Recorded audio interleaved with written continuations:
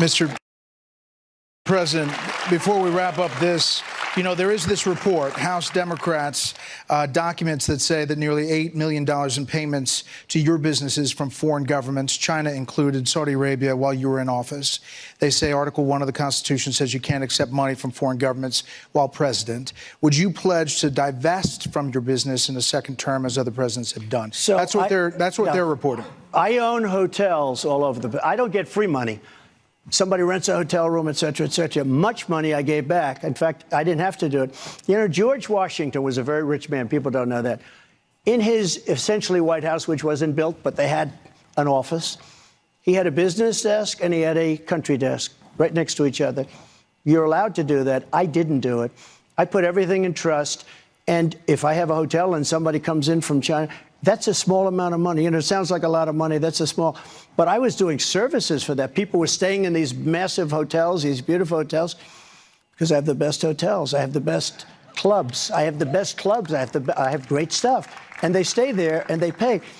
I don't get $8 million for doing nothing like Hunter. I don't get $500,000. I don't get $500,000 for doing a painting. It's not a bad idea, I guess, if you can get away with it. When I heard that, when I said there's no way they get away with that, but they got away with that, I guess they got away with it. No, we have, there was an emoluments lawsuit against me where the radical left sued me for that, and I won the suit. And the judge said, they go to his hotels. What's he going to do? There you go. Donald Trump just admitting that he is providing a service to the government of China. He is providing a service to Saudi Arabia, so they're going to pay me. It doesn't matter whether you have a business. The Constitution disallows it. The same document again that Republicans wave around congressional representative, pull it out of their breast pocket and wave it around like a prop. They have no loyalty to this they do not understand it may be, which again is troubling. How do you swear an oath, a solemn vow to defend and support this document to uphold? This document, when you don't know what's in it.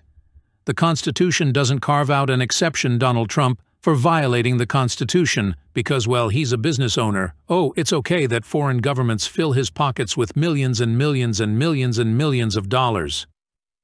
Article 1, section of the Constitution, it says, and no, person holding any office of profit or trust, under them shall, without the consent of Congress, except of any present emolument, office, or title of any kind, whatever from any king, prince, or foreign state. By the way, Hunter Biden is not and never has been the president.